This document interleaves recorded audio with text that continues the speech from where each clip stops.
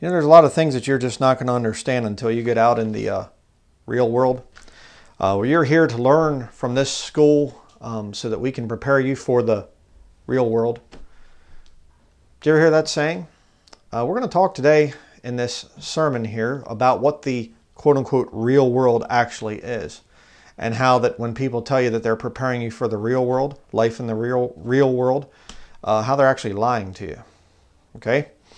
2 Corinthians chapter 4, verse 4. The vast majority of people that tell you that they're going to get you ready for the real world are actually saying, we're going to mind control you and brainwash you so that you don't look at the real world. They create an artificial, illusionary world that exists to blind your eyes to what's really going on. And who's behind it? 2 Corinthians chapter 4, verse 4 says, In whom the God of this world hath blinded the minds of them which believe not. Who is the God of this world? Well, I heard James White, the crazy little Calvinistic nut that he is, came out and he said the God of this world that blinds people's eyes is actually God, as in Jesus Christ. So the Lord blinds people's eyes. Crazy. But see, if you're a hyper-Calvinist, then you have to believe that, because God would actually blind the non-elect so that they can't get saved because he didn't predestinate them for salvation. You see, a Calvinist believes that God creates certain people that they cannot get saved no matter what they do. Nobody has free will, according to a Calvinist. All right? And you get hyper-Calvinists, they get even worse. You get much deeper into the doctrines of the tulip, the 5 points of Calvinism. You can study that on your own if you don't know what that is. But God actually, in the Calvinistic system, he damns people to hell without them ever having any chance of getting saved, which contradicts so many scriptures, it's just crazy. But it's not, the Lord that's being spoken about there in the first part of verse 4. It's the devil. Satan has dominion right now. When Jesus is taken out into the wilderness, and he's out there in the wilderness, I should say, and the devil takes him up to a high mountain, and he says, if you fall down and worship me, I'll give you the kingdoms. Jesus doesn't turn to him and say, what are you talking about? You don't have any right to do that. No. Satan has dominion over this earth right now. Okay? He is the God of this world. And what does he do? He blinds people as to the reality of what the real world really is. I'm going to show you from Scripture today what the real world is all about, and why most people actually want to be blinded by Satan. They don't want to look at the harsh reality that is all around them. We'll talk about that more as we continue, but continue reading here in verse 4. Go back to the beginning. In whom the God of this world hath blinded the minds of them which believe not, lest the light of the glorious gospel of Christ, who is the image of God, should shine unto them. Jesus Christ is the image of God. But you get a lot of heretics out there saying, no, he's not the image of God. He has his own image. God the Father has his image, and God the Spirit has his image. They're three separate persons. There's not one being called God that consists of body, soul, spirit. Again, that's a whole big study there, but Satan blinds people's minds. And they get this idea of a trinity, three separate gods, and they're all just one in purpose and unity and whatever else. That's an ancient pagan philosophy. It comes back to Egypt and a lot of the other ancient cultures and things. Isis, Horus, and Set. That's why the Jesuits to this very day have their IHS. Okay? A lot of pagan cultures and a lot of pagan people still worship the Trinity. Okay? Something to think about there. But you see, Satan blinds people's eyes. I mean, think about this. I remember my grandfather used to be a chalk talk artist. Milton Denlinger was his name. And he'd write on his chalk talks. I don't have any on video. I wish I did, but it was way back 1940s and 1950s, I think, when he was doing a lot of his chalk talks. When my father was a little boy, and he would go around with his siblings and grandpa and grandma, his parents, and they would go around to different churches and things, and grandpa would draw, like Peter Ruckman, like this type of stuff back here. My grandfather would draw it. My grandfather was an artist.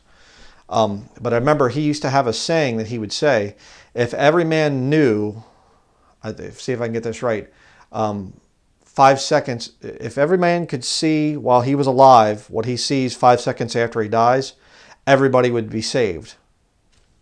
Yeah. Yeah. But why don't people see it? Well, because our scripture here in 2 Corinthians 4:4 says that Satan blinds their eyes. You're blind to the reality of eternal things. Most people out there, that's true of them. Most people do not think about heaven and hell. Most people do not think about the spiritual world and how this world really came into existence. We'll get more into that here in just a little bit. Most people don't think about that stuff. It's all about the here and now. What are we doing today? What are we going to do this afternoon? How about the weekend? How about vacation time coming up? They don't think about, what about eternity? What if the Bible really is true? What if there is a place called hell where those that reject Jesus Christ burn forever and ever? Oh, I don't want to think about that right now. So what does the devil do? The devil provides lies and illusions to blind people's eyes so that they don't look at reality. 1 John chapter 5, verse 19. We're going to go through some scriptures here just talking about what the real world is all about. 1 John chapter 5. And again, you know, I'm telling people to look up things in their King James Bible. This isn't my opinions or my feelings or preferences or whatever else. Read the scriptures yourself. This is God's communication to man. 1 John chapter 5 and verse 19. And we know that we are of God. Yes, you can know that you are saved. Yes, you can know that you're going to go to heaven when you die. Let me go back to verse 13 real quick. These things have I written unto you that believe on the name of the Son of God, that ye may know that ye have eternal life, and that ye may believe on the name of the Son of God. If you're in some kind of religion out there that does not give you assurance of your salvation, then you're in the wrong one. God has written to you in a book here so that you can know that you have eternal life when you die. Well, nobody really knows for sure. Well, then you're in the wrong system. You watch these videos and I will show you how to have an assurance of your salvation. How you can know for sure that you're saved. I talk a lot about false converts in a lot of my studies. Why? Because I want those false converts to think about what they really believe in and examine themselves from the scriptures and say, okay, I need to make sure that I'm saved and get right with the Lord. I was a false convert for many, many years. The product of a false childhood conversion in Sunday school, going to church as a little boy. I was a product of false conversion. And I had to come to the place where I came to the end of myself and say, you know what, I'm not saved. And I don't care about anything else out there, all the lures and lusts of the world out there. I don't care about that. I need to get saved. I want to know for sure I'm going to go to heaven when I die. You can have that assurance. And the Lord gave it to me when He saved me. Not when I saved myself. Not when I joined the special little group of people that we all know. No.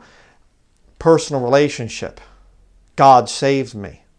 His Holy Spirit moved in to me. And He changed my life. Know what I mean? Down here. Verse 19. And we know that we are of God, and the whole world lieth in wickedness. When you get saved, you'll have assurance of salvation.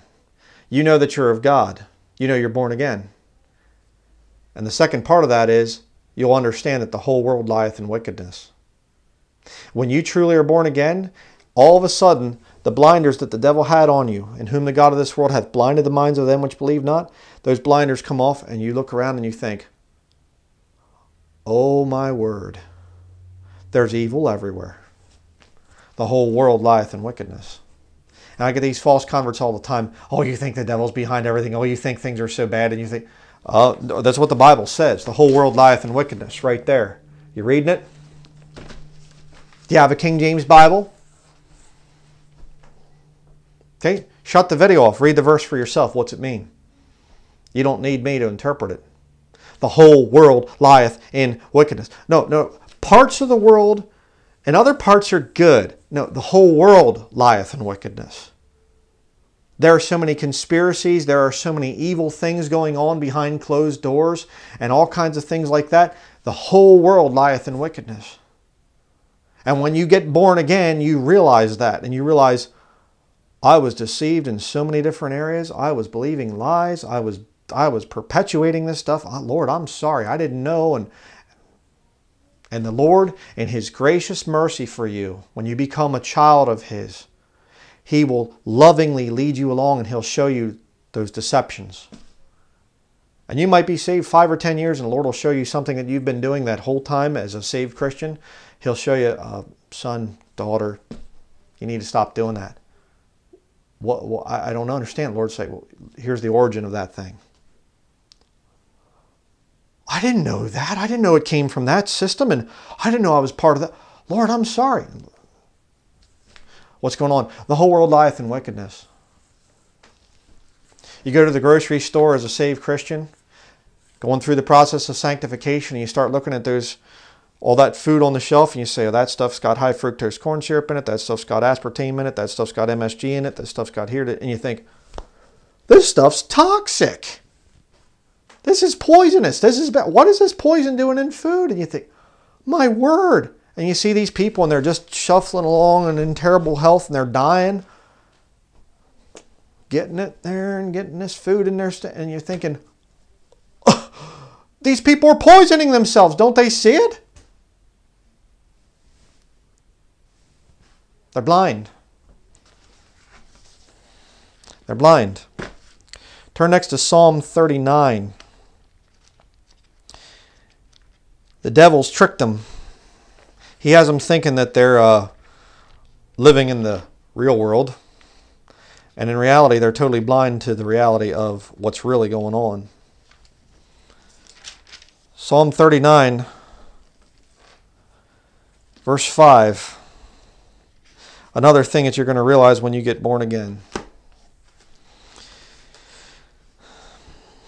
Behold, thou hast made my days as an handbreadth, and mine age is as nothing before thee. Verily, every man at his best state is altogether vanity. Selah. Yeah. That's another thing that you realize when you get saved. You look at yourself in the mirror, you're looking prideful and try to flex my arms here and say, oh boy, looking good. I got to get a haircut. I want to make sure that my clothes are on. You get saved and you just look at yourself in the mirror and you think, you weak, sickly old sinner, you. You do. Why on earth would you ever save this thing, God? My word. Boy, and you get saved and you're going along, you're doing good sometime. Then you just fall and you do some kind of sin that you think, I thought I had victory over that thing. I mean, that was stupid. Why did I do that again? Why did it, these words come to my mind and this music comes back into my head and I start singing along to these secular songs that I've, cut out and whatever. What's going on? Every man at his best state is altogether vanity. The best you can do is vain. That's the real world, friend. I don't want to hear about this stuff. This is negative preaching. This is hate mongering. This is intolerance. This is bigotry. This is yeah. You can't handle the real world. You see? When you understand the real world, you start to look out there and you say, well, that person's crooked. Look at it. I can't believe that they did that. And this, You can all of a sudden start to realize why the Lord said there is none righteous. There's none that doeth good. No, not one. You start to realize it. And then you stop thinking these foolish things that lost people like to talk about, like, how could a loving God send anybody to hell? You get saved, you realize God's justified in sending everybody to hell. And it's only His mercy and His grace that saves wicked little sinners like me. Yeah. And then you just fight and fight and fight and fight and fight for the rest of your life, this wicked flesh. And you realize it's a losing battle. But you still got to fight. And it's wonderful. It's a wonderful Christian life, and the Lord will, I honestly think if the Lord hadn't saved me, physically, spiritually, I'm saying save me, but if the Lord hadn't saved me back then, and I wasn't born again, physically I'd have been dead by now. The kind of unhealthy eating and everything else I was doing. I thank the Lord for the process of sanctification. I thank the Lord that He made me a new creature. If I had stayed as the old man, it would have killed me. I was talking about that with my wife today. I said, you remember back when we first got married? When I first got married, I was in terrible health. I mean, just awful. Sick all the time, headaches all the time. It was awful. And my wife and I we dedicated ourselves. Let's eat healthy. Let's start to get into natural healing and things like that, and herbology and whatever. And I feel better now than I did as in my early 20s. I'm 44 years old now. You know, what's going on? I'm opening up my eyes to the real world. I used to be one of those guys that would laugh as I'm drinking my soda pop and eating my fast food. And I'd laugh at these people, these herb people and these natural health people. You know, you got to die of something. You know, at least I'm going to die with a smile on my face. So I'm drinking my Dr. Pepper or whatever else. Yeah, and I was sick all the time. Really living the life there, you know. Now I'm healthy. I don't get sick that much. I thank the Lord for that. Process of sanctification is not a negative thing. It might seem negative for those people who can't accept the real world. But when you start to realize this whole world's evil, every man in his best state's altogether vanity, whole world lieth in wickedness, I should say it that way, you start to want that change. Lord, I know I'm corruptible. I know I'm never going to, you know, at my best state, I'm just vanity. My life is just, you know, there's all kinds of problems there, but please help me do my best at cleaning this thing up. I want to live to the very best ability that I can so I can serve you with my life. That should be your prayer as a Christian. Get back to 2 Corinthians chapter 4. I'll show you another verse that discusses the real world, the reality of this world. Then I'm going to go over a couple examples after I'm done here with the scriptures. 2 Corinthians chapter 4, verse 18.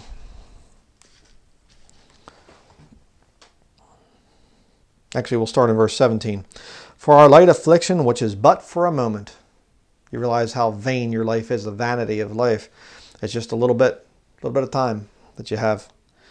Worketh for us a far more exceeding and eternal weight of glory. It's all about heaven. While we look not at the things which are seen, but at the things which are not seen. For the things which are seen are temporal, but the things which are not seen are eternal. That's the reality there. That's the real world. You look down at this and you say, this is all second law of thermodynamics, the law of entropy. Everything's going to get older. This painting here, this banner, this is going to fade in time. It's eventually going to get holes in it. It's going to tear. These clothes here, my hair is getting grayer every year. Everything falls apart. Everything gets worse with time. Say more about something here in just a couple minutes about evolution. We'll get back to that. But when you get saved, all of a sudden the blinders fall off. You start to see the whole world lieth in wickedness. Every man in his best state is altogether vanity. And you say, you know what? The temporal down here, this isn't it. This isn't what I should be basing my life on. Why? It's all going to just burn and it's all going to fade away and be nothing. I mean, it'd be like getting stressed out over, you know, building a snowman in the early part of the winter, if you live up north. And springtime comes and it starts to get warm and you start to stress out. I got to preserve the snowman. You can't do it outdoors. And to be insane to try and get a freezer or whatever else and then preserve your snowman in the freezer or whatever for the rest, you know, it's crazy. It's going to melt. It's going to go away. So are you. You might want to stop looking at the temporal things. You can turn next to Ephesians chapter 6. And here is the big one. Okay? This is the one you really need to understand.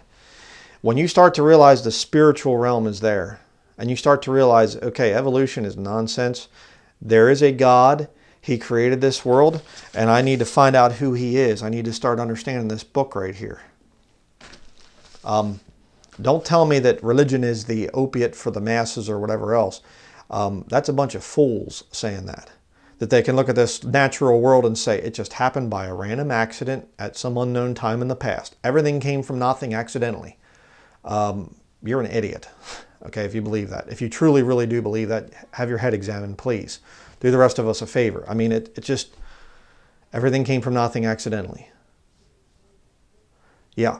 No. You start to look at the real world and you start to realize, hey, wait a second here. There's a spiritual dimension here. Look at Ephesians chapter 6, verse 12. For we wrestle not against flesh and blood. It's not the Republicans' fault. It's not the Democrats' fault. It's not communism. It's not Catholicism. It's not whatever. What's really behind it? It's not flesh and blood, in other words. But against principalities, against powers, against the rulers of the darkness of this world, against spiritual wickedness in high places. There's a spiritual hierarchy. And that spiritual hierarchy, you're not going to be protected from them by the Constitution or the Bill of Rights or whatever laws are in your land. Common law or something like that. They don't care about laws. Laws can be broken that are written by man. Okay? But there's a set of laws that aren't going to be broken. Heaven and earth shall pass away, but my words shall not. Say, who said that? Oh, the God of heaven. God manifest in the flesh, the Lord Jesus Christ. Not a separate person, you see. He is the express image of God. And he came down to this earth and he said, everything's going to pass away that you're seeing down here, all this temporal stuff, but my word won't. You come along to any ministry that does not exalt this book, you better leave that ministry. You better run away from it. If a ministry's out there and they don't hold this King James Bible up as the final authority, run away as quickly as you can. Okay? They need to be pointing you to the King James Bible for English-speaking Christians. All right, that's very important.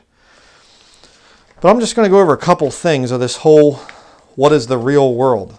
Okay? Just give you a couple examples, things you need to watch out for, so to speak.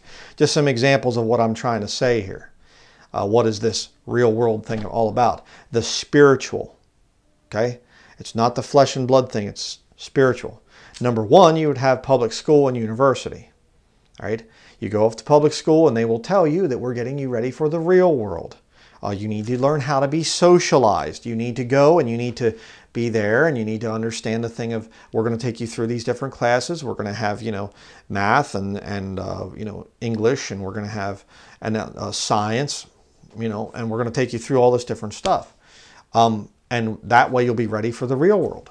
And, I remember hearing that growing up and I'd think, okay, am I in some kind of special bubble that I'm not actually in the real world? And like when I leave school, I just kind of momentarily pop out of the happy world and I go into the real world for just a minute or two and get into the bus back into happy world land or something.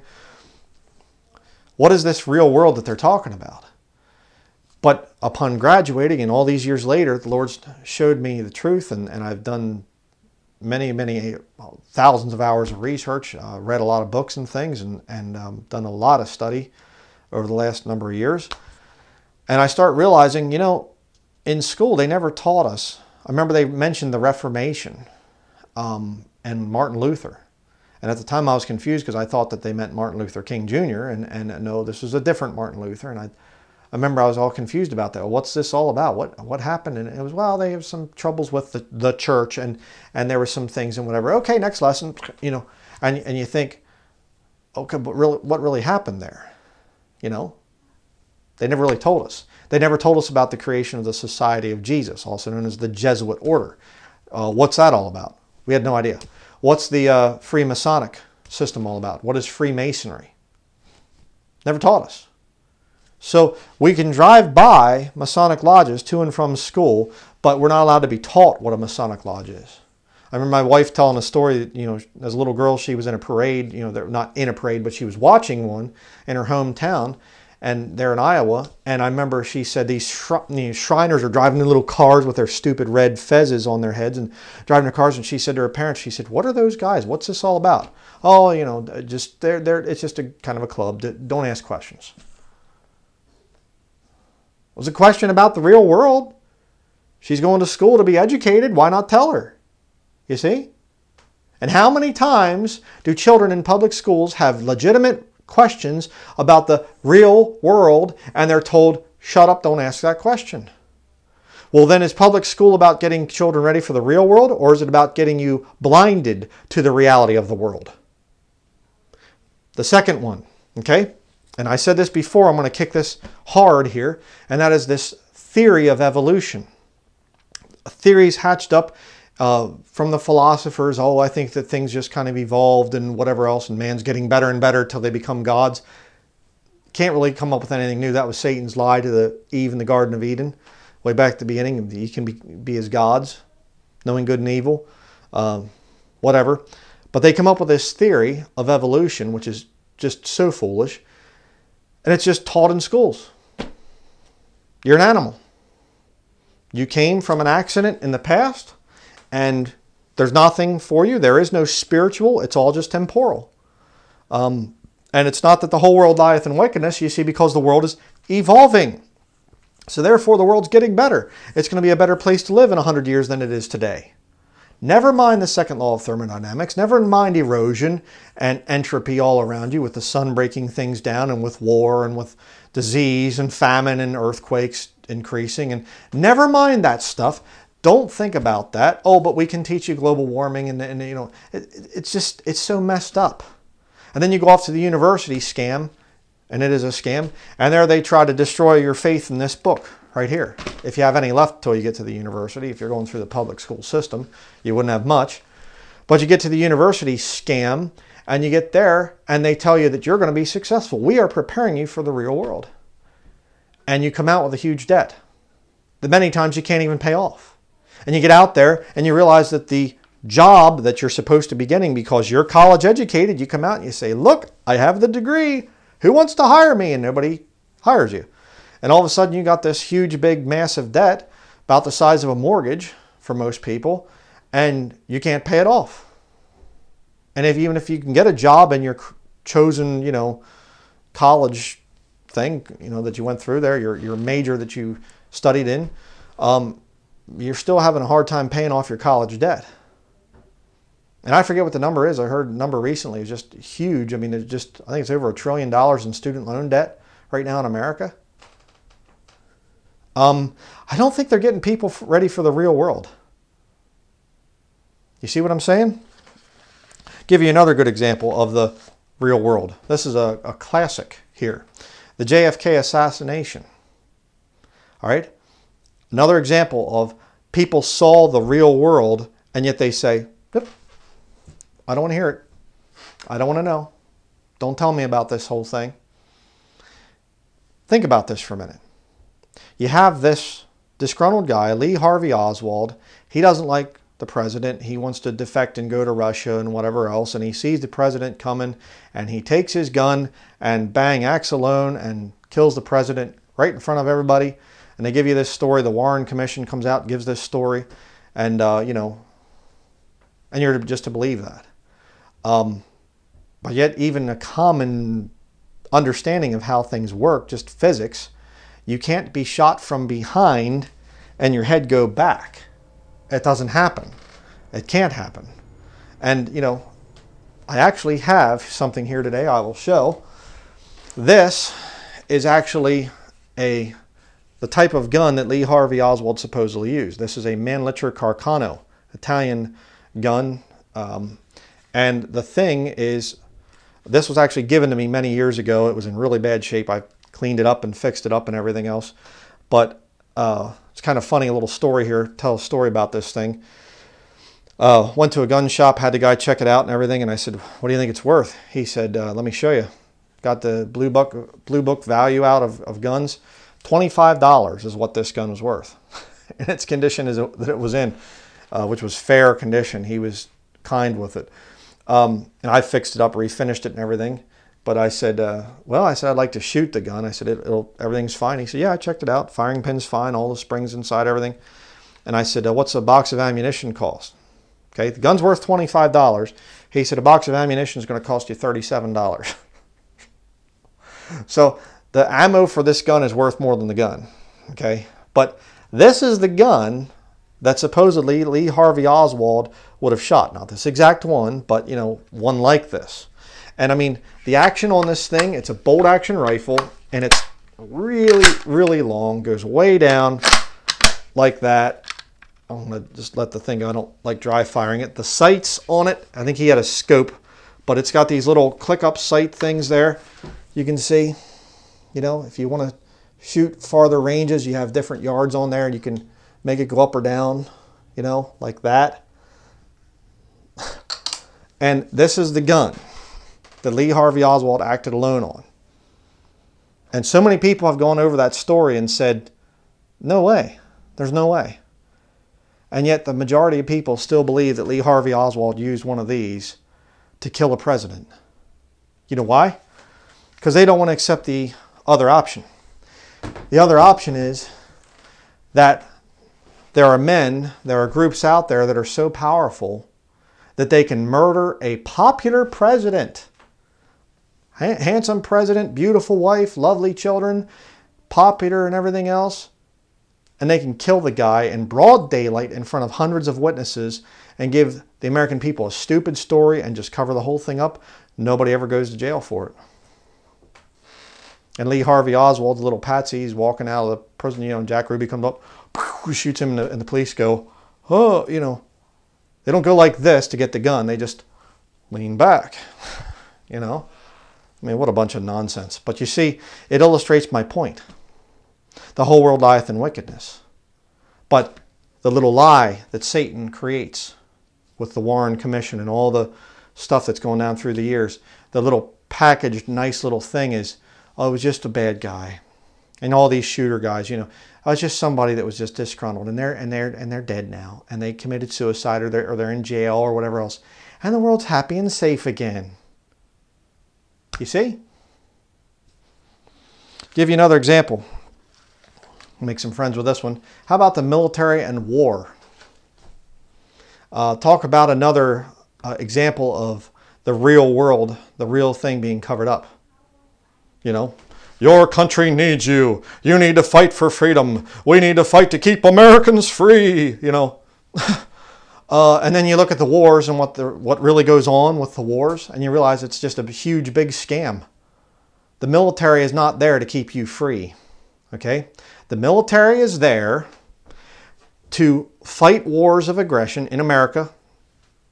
Other countries I won't talk about, but in America, the military is there to fight wars of aggression, to take oil, to get drug resources, and whatever else. There's other things too, but we'll stick with oil and drugs. Those are the two big ones.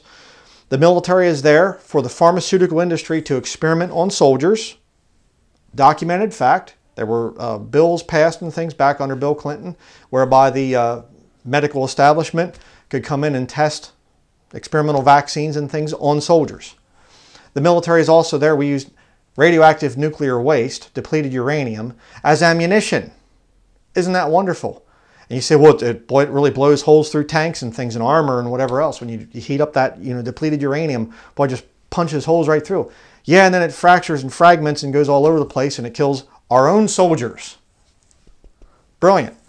The military and war is another one of those things. You know, they get people, you know, coming by some soldier and they say, you know, so the guy could be dying in a wheelchair from depleted uranium and exposure to toxic chemicals from the first Gulf War. You can watch Hidden Wars of Desert Storm, is a good documentary on that.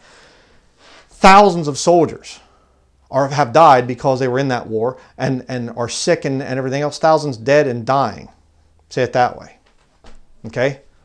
Established fact. But here comes some soldier, he could be dying in a wheelchair, killed by his own military, by his own government, and people say, thank you for your service. Service to what? Service to an evil government that just takes its people, its citizens, and puts them in harm's way and destroys them. And then you get some soldier that fought and did his best for the military, and they stick him in a VA home somewhere, and then they just let the guy lay there in his own filth. The medical staff. Again, I've known of that happening.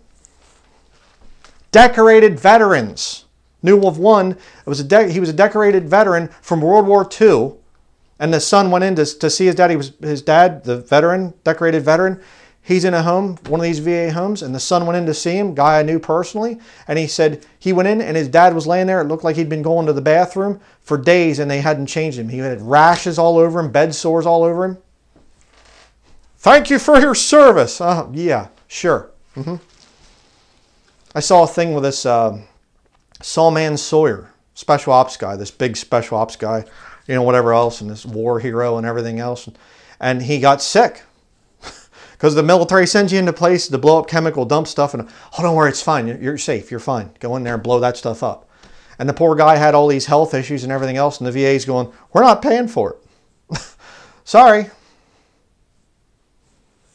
And, you know, I find it so ironic that that we had to go to war with Afghanistan right after 9/11 because they were the ones that were behind it. And that's where Osama bin Laden's hiding out there, you know, in this country of Afghanistan. And we got to go in there and because the Taliban had taken the opium production way down because of their beliefs as Muslims and things. And all of a sudden America goes in there and you can actually look up the video of Geraldo Rivera interviewing a Marine commander, and the guy's saying, yeah, the Marines are protecting the opium fields where the people are there. And opium production went whoop, back up again when the American soldiers came in. Because it's an indigenous crop and we got to be there to, you know, the people were trying to rebuild their economy, and therefore we got to be there so that they can sell their opium. And just ironically at the same time, you have the opioid thing, OxyContin and a lot of these other ones, that abuse here in America just soared. So America goes in, sends its military in to a country where the opium production is down. Our soldiers come in guarding the fields. Opium production soars. And back in America, opioid production goes way up. And now we have all these opioid crises all over this country. Oh, but let's not talk about that, because that would be looking at the real world for how things really are. It'd be better just to walk around with our eyes blinded. I don't want to look about it. I don't want to see it. I don't want to hear it. I don't want to talk about it. And you go to these waste places called churches, and you got the nice little things. I look at some of the titles sometimes of these things, the sermons these guys preach, and I think, my word. You have to be spiritually dead to sit in one of these services. Where's the truth? When do you hear the truth in those places? You don't. That's why I left them. And that's why I suggest you leave them too. But I saved the best one for last. The real world. What is the real world? And this is an illusion that's going to be coming down before very long. And that is the issue of debt. America is a land of illusion and delusion. All right. The people of this country are so delusional, it's just incredible. You know, we drive around and we got our nice vehicles and we have our nice houses and everything else, and we can just go buy whatever we want with credit, and we can just go out and just get ourselves in more and more and more debt. And if you eventually have to default, and you just declare bankruptcy and you start over again. Why? Because people don't want to come to the place where they're broken. People don't want to have to come to a place where they have to get down on their knees in the dirt and say, God, please help me. I don't know what I'm going to do. So Satan has created this system, the modern banking system with its fiat currency, printed currency. We could just print more money. Hey, here, I got some money for you. There you go. You say, well, I used it up. Oh, well, here's some more. Here, we'll just keep printing money and printing money and printing money. You say, well, isn't that causing hyperinflation? Well, sure, but it'll eventually work out. I mean, we're over 20 plus trillion of admitted debt here in America, but it's okay. We'll Trump's going to fix it up. He'll make it better. And if he doesn't, then we'll get somebody else in, and then he'll be our guy, or she, or it, or whatever else, you know. People live in illusion. And sadly, a lot of Christians are the same as the lost in that area. They're drowning in debt. Living by faith. I don't think so. The just shall live by faith. I don't think so. Well, where's your next meal coming from? Well, that depends on if I've maxed out my credit card yet. Okay. Did God provide a house for you? Well, sure. He got me a good deal on a mortgage. Really? Okay. Is that mortgage always going to be there? Are you always going to be able to make your payments? Well, sure, because the economy's never been better. You know? Sure, we've had more store closings this year, just this year alone, than we've had in any other year of American history. And sure, there's millions of people going around that are at least 3 or more months delinquent in their car payments. And sure, there's factory closings and the trade war between China and America, but things are getting better. Evolution. What's going on? You're believing the lies that Satan is giving you, feeding you. Things are going to get better. They're not going to get better. We're going to bring revival to the church. We're going to see great revival in the future. You're crazy. You're crazy in the head. So I watch brother so-and-so, and he's been preaching revival, that we're going to have a great revival. He's a liar. He's a deceiver. Somebody says good times are ahead. Nope. The good times that are ahead is when the body of Christ says, okay, come on up. Lord says, all right, come on up. Catches us up. Come up hither. That's the good times that are ahead for us as Christians. All right? Just wanted to do this little study here and just go over some of this stuff. And brethren, the debt thing is a very, very serious problem. All right? Right now, I'm seeing a lot of the media. I watch a lot of economists and things like that, guys that are really up on the whole situation of what's going on. Stock market's just boom, boom, boom, boom, boom like this. And I don't really follow the stock market thing that much. I look at trends. Okay, I'm not recommending Gerald Celente of the Trends Journal, I think is what he is. But he has a statement, which I agree totally with, and that is that current events form future trends. If you're seeing a lot of store closings, then it's going to be a trend that's going to continue in the future. You don't have stores closing because the economy is falling apart and all of a sudden just blink and it's better again. No, it doesn't happen that way. Current events. Quantitative easing number 4 they're talking about now with the Federal Reserve. In other words, they're going to print more money. Well, they print more money. There's more money out there. Then therefore, it costs more to buy things. They have to take, the prices of things up. And you look at what something cost 100 years ago compared to what it costs today, it's not good. All right? Money can be printed and printed and printed and printed and printed to just whatever, just insane, crazy levels. See Zimbabwe, if you want to, see examples of that. $200 trillion bills going around over there. Was their economies falling apart. The Weimar Republic in Germany before World War II. Again, they're taking stacks of money to buy a loaf of bread. They printed too much money. You see? Biblical money is gold and silver. All right? There's a limited supply. So you can't just make more of it. All right? It keeps price in control. But now we don't even have to have cash anymore. Now you can go to the store and you can just have your credit card and you can just get yourself in more and more and more and more debt to escape the reality of this world. That people are poor. People are debtors. If you are a debtor, if you have lots of debts that you have to pay off, you're a slave. You're not free. You better pay that stuff off.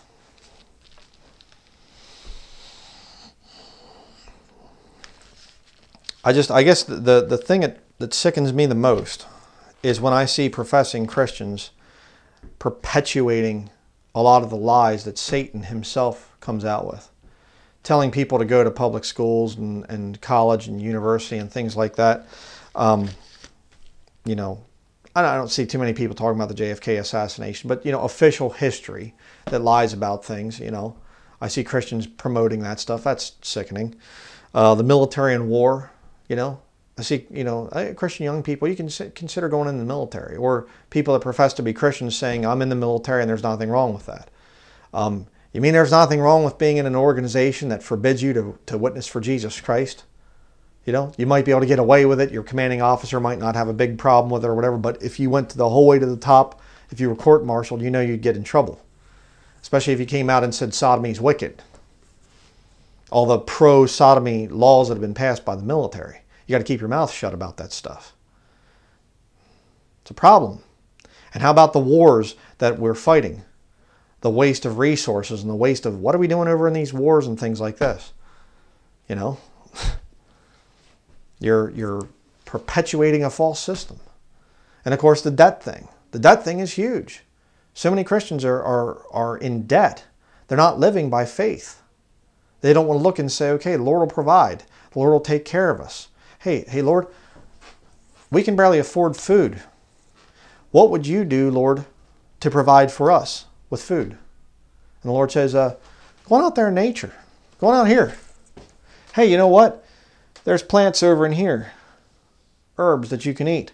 There's raspberries and blueberries and red currants and elderberries and all these berries back in here that you can eat, and it'll make you healthy. See this water right here? There's salmon in that water. See that forest back there? There's deer back in there that you can shoot and eat. And there's this and there's that. Do you realize how healthy it is to eat God's food that He provides? But it's a lot quicker to just go to the grocery store and get out that card. I don't have a credit card, by the way. I have a debit card, but you know, whatever, with the bank. But I don't use it that much. But my whole point is, this is the real world. Right here, what God makes. And you got to look at this and you got to see, as beautiful as nature is, and you see it in a lot of my videos, I film in some really beautiful spots, it's passing away. It's corruptible. It's not eternity. You need to think about eternal things. Set your affections on things above, not on things on the earth. And I don't know how much rough stuff we're going to have to go through, brethren. And I've been saying this and preaching this for years and years and years. I've never once, as a preacher, rapture believer, and preacher, and I can, you know, I'm not saying this out of pride, but I can destroy any of these post-trib arguments out there. They're ridiculous. They're stupid. But as a firm believer that the body of Christ is going to be going up before the time of Jacob's trouble, people call it the pre-trib rapture. Bear with me. I have never once taught that Christians are going to get out before any suffering. Never. The Bible teaches if we suffer, we shall also reign with Him. Christians have suffered a lot in church history, but it's not been at God's hands. Okay?